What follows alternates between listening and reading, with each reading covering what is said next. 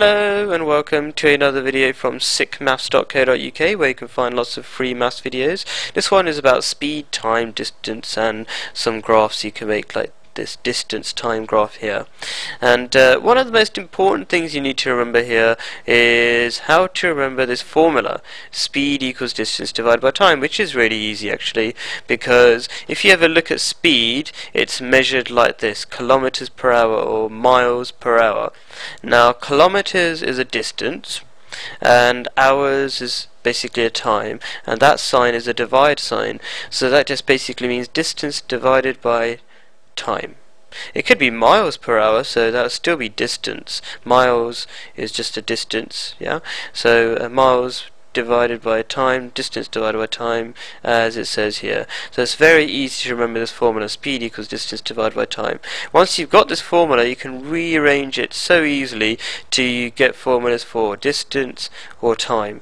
For example, if I want to work out a formula for distance, all I do is take this divide by times and take it to the other side, and it becomes times by time. A very basic equation trick, which if you don't know, just go to my website sickmaths.co.uk in the GCSE section, and you'll find a little topic called basic equations, and you understand how to do that. So move this to the other side, it becomes times by speed. Yeah, because the speed's already there, that moves across and it becomes times by speed, times by speed, and you get distance. So if I want to work out the distance travelled in a particular journey, I see how fast I'm going for that journey and how long I've been travelling for, times them together, and I get the distance. Time can be easily worked out. If I move the times by speed to the other side, it becomes a divide by speed, so I get time equals distance divided by speed, and just put those numbers in and you get the time travelled for the journey.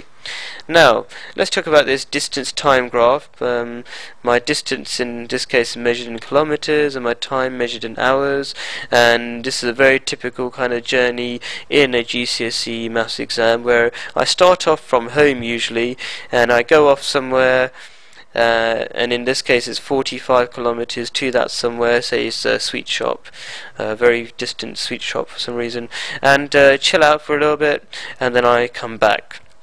Now this is dotted, by the way, just because sometimes, quite often, you have to draw the last part of the speed time graph, but we will come to that in a minute. Let's talk about what we can find out from the speed time graph. For example, we can work out the speed for part A of the journey. How do you work that out? Well, going back to our formula, speed equals distance divided by time, and I know my distance travelled is 45 kilometers in 1 hour, so I do 45 divided by 1, which is 45 kilometers per hour, because it's kilometers and hours I measured things in. Right, another very easy way to remember how to work out speed, by the way, is how far you travel in 1 hour, because that's what speed is: how far you travel per hour. So if I've travelled at 45 kilometers in 1 hour, it's as simple as that. I've done 45 kilometers per hour. Okay, and if they say I did 45, or say I did 45 kilometers in 2 hours, I would have done half of that in 1 hour, so that's my speed. See, that's sort of working out very simple. What's the speed for this? Well, this is just zero, isn't it? I'm not doing any travelling, I'm not going away or towards my starting point, so I'm doing no distance, travelling no distance, so you can't possibly be going at any speed. You must be going zero speed if you're not travelling at all. So that's very simple. So if you've got a flat line like that, that means zero speed. Now, when it comes to drawing the last part of the diagram, they usually tell you something like the speed. Very typical. And you already know the distance you have to travel to get back. Okay, so the distance you have to travel back in this case is 45, and if they tell you your speed is 30 kilometers per hour, okay, you just stick the numbers into this formula: time traveled, because basically that's what you're trying to work out then, isn't it? Because you want to know how far down the timeline will your line cross this axis again. So that's why I'm trying to work out time. So time equals distance divided by speed. We said 45 divided by 30, which is our speed. 45 divided by 30 is 1.5. So it's taken 1.5 hours to get from this point to this point. So go half and a 1 there, 1.5 hours, and just mark that point and go dot dot dot dot dot dot. Now, in some really difficult situations that I can't ever remember seeing, so maybe there's not enough space to draw the speed time graph so that actually finally reaches here. So in that case, what you're trying to work out really is you know the speed, and if there's not enough space, then you would know the time, the maximum amount of time you've got for your journey in the speed time graph. So you got your time and your speed, and that's the distance traveled.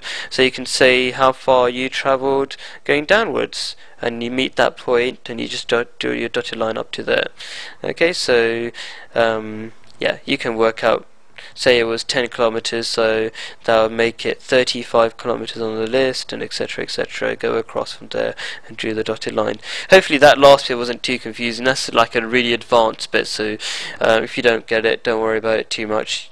But if you are going for your A star, just listen to it carefully. I'm sure it's not too hard to understand. Anyway, so number 2, second example. If you're traveling at 87 kilometers, traveling 87 kilometers at a speed of 37 kilometers per hour, so every hour you do 36 kilometers.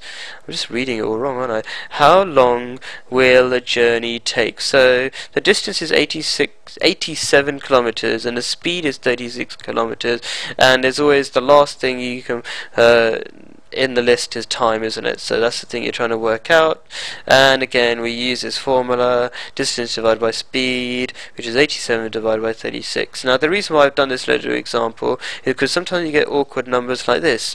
So either you can get it as a decimal, but how many minutes does that mean? Yeah, you can see that's obviously 2 hours, but how many minutes is that?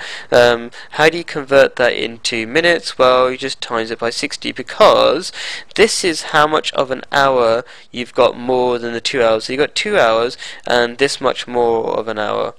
Okay, so if you've got this much more of an hour, you just times it by 60, so you get that much of the 60 minutes, which is 25 minutes. So that's how you convert it. Even if that was a decimal, you still times it by 60 if it's a calculated paper, and it will still equal 25. But if it's not a calculated paper, it's nice if it's a fraction, because then you can simplify these things, like divide top and bottom by 6, for example, makes that 10, makes that 6, keep simplifying, and then you'd easily get 25.